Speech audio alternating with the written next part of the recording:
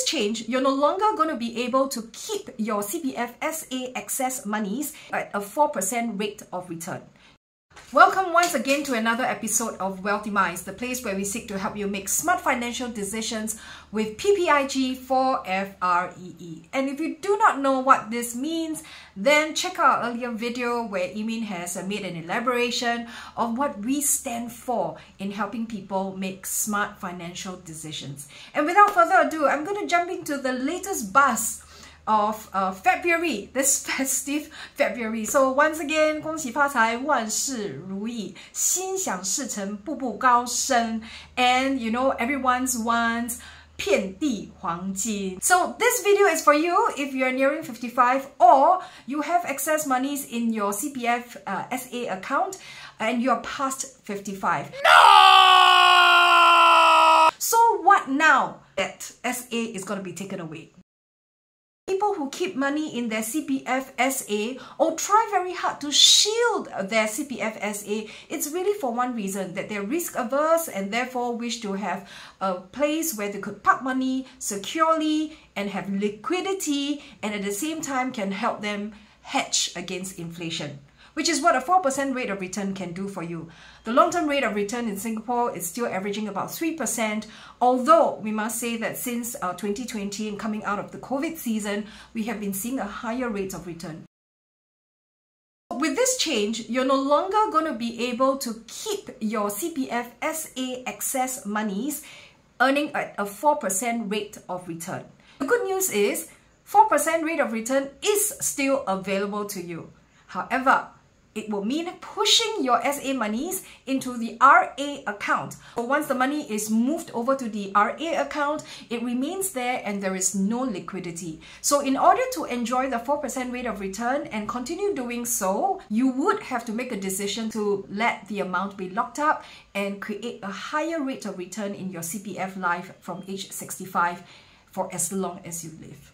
But for those of us who want liquidity and you're not too excited about having to have your monies in OA earning at 2.5% per annum, unable to hedge the long-term inflation rate of at least 3%, is there a sweet spot in between where you could have somewhere between 2.5 and 4% and some level of liquidity?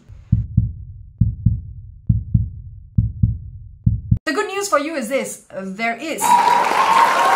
You are not without options. Yes, you have a choice, except that now you have to take a more active stance in making smart financial decisions. And that's why we are here to help you. Number one, be invested in the open market.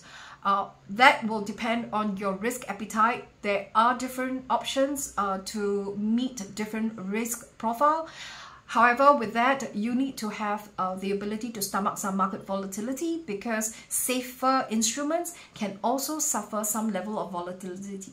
But if you do not wish to subject your money to any volatility, then there are private annuities in the market today, even today, that are able to meet that sweet spot somewhere in between the 2.5 and 4% and offer you some flexibility along the way.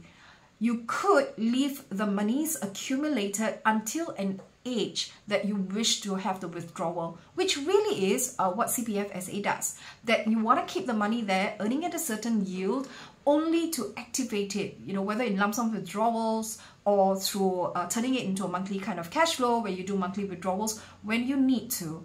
So if you have a trusted advisor that you can speak to, I want to encourage you, do that and do that soon. While we have the next 10 months to make a decision, the fact is you want to make decisions ahead of time and not be rushed into something towards the end of the year. Articulate what it is that you want to achieve with this excess amounts and allow him or her to come back to you with options that you can consider. And if you do not have anyone trusted that you can talk to, just reach out to us and we'll be happy to help you here at Wealthy Minds, because that's why we exist. To help individuals make smart financial decisions. So that's all there is from me today, and I hope to see you at our upcoming on-site meeting.